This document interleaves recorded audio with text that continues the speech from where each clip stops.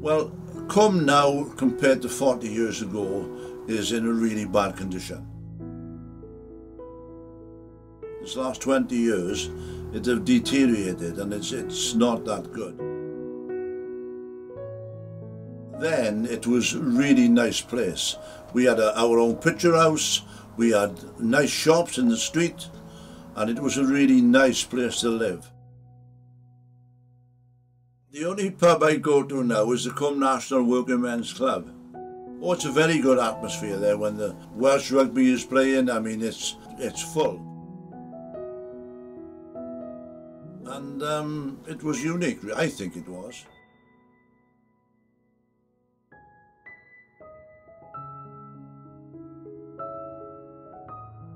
Well, I've lived in Cwm all my life. I was born in Cwm.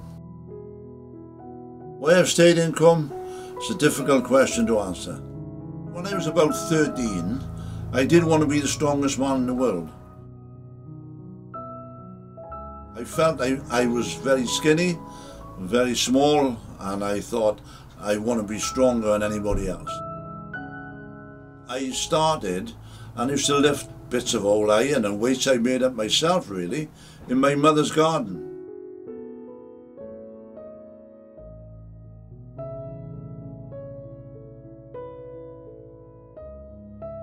I lifted right through the 60s. I won the Welsh title powerlifting, junior and senior title, and I won the British under-20s title in 1967. And then in about 1970 I started to fade away from the powerlifting and the weightlifting in general, because there was a lot of abuse of steroids on the scene, and I decided then to put it to one side, and I didn't do a great deal after that.